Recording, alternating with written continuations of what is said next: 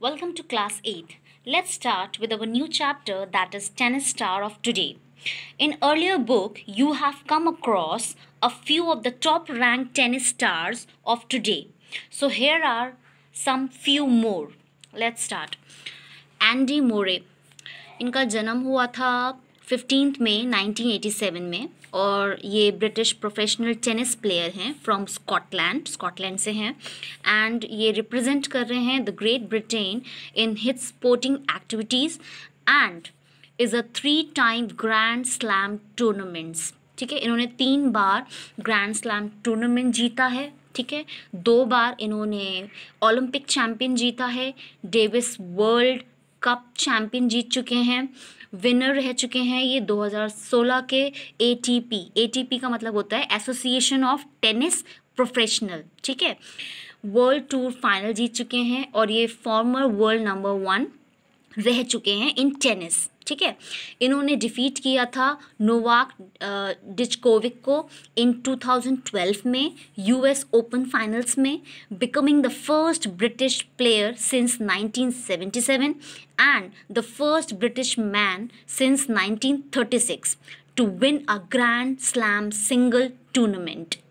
Next we will talk about Angelique Kerber. इनका जन्म हुआ था 18 जनवरी को 1988 में और ये जर्मन प्रोफेशनल टेनिस प्लेयर हैं और ये भी फॉर्मर वर्ल्ड नंबर 1 हैं. Winner of 3 grand slam tournament इन्होंने भी जीता है and she made her professional debut. इन्होंने अपना पहला डेब्यूट जो बनाया था वो 2003 में बनाया था and she rose to prominence upon reaching the semifinals of the 2011 US open. ठीक है, उसके बाद she is a high ranking left handed female player. ये उल्टे हाथ से खेलती हैं and she has one 12 career single title across all the surface. मतलब ये सारे सर्फेस पे ये खेल चुकी हैं tennis on the WTA tour. She has also one an Olympic silver medal also. ठीक है, while representing the Germany eight 2016 Rio Olympic.